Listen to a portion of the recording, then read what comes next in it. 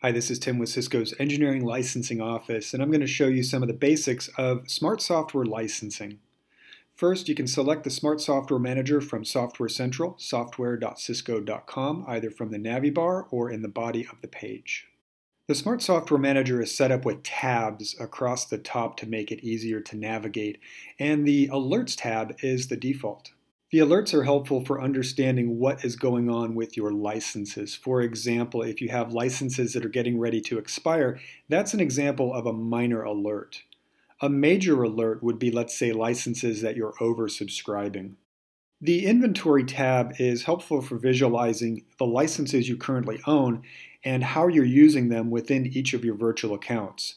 You can toggle back and forth between virtual accounts by selecting it from the indicator. You'll notice 4 sub-tabs that are available. The first one is the General tab, which tells you the details about the virtual account, as well as any of the token IDs that have been used to register your products.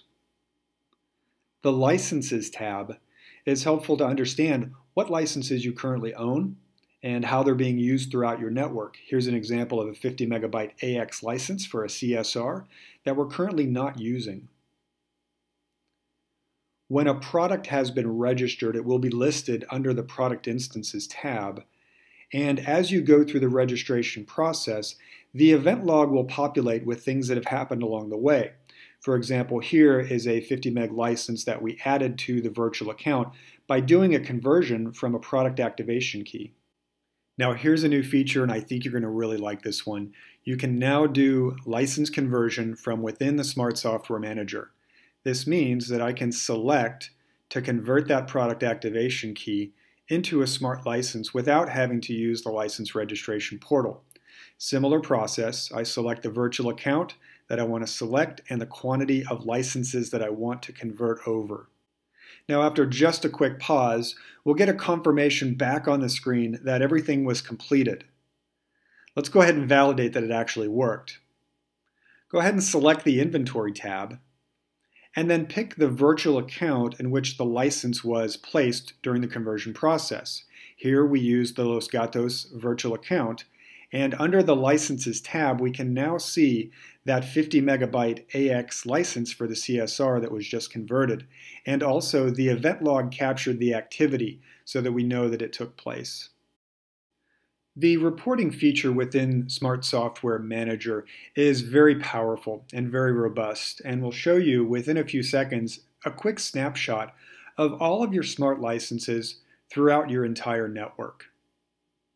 You can give the report a custom name, and you can also choose which virtual accounts you'd like to run that for. An additional benefit is the ability of exporting these reports out to a comma-separated value. At the very top, you'll get a summary of your license usage, as well as a detailed breakdown by virtual account.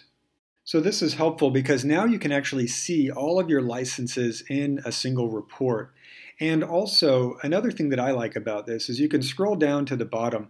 It will also tell you when you have licenses that are getting ready to expire. This means you'll also be able to make more educated decisions based on when licenses are expiring without any more of the guesswork.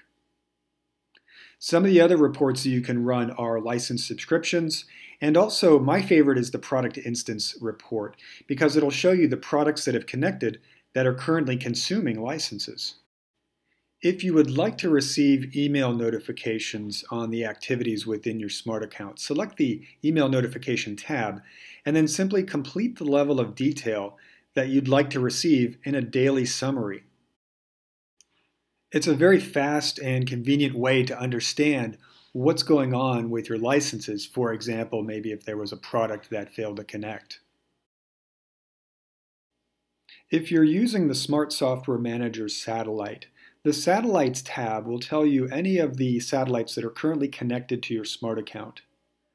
Lastly, the activity log keeps track of things that have happened along the way. For example, at the very top, we have a couple of licenses that we just did a conversion on. So that's pretty much a basic tour of the Smart Software Manager and the various tabs and capabilities that exist. Don't forget to bookmark Software Central, that's software.cisco.com.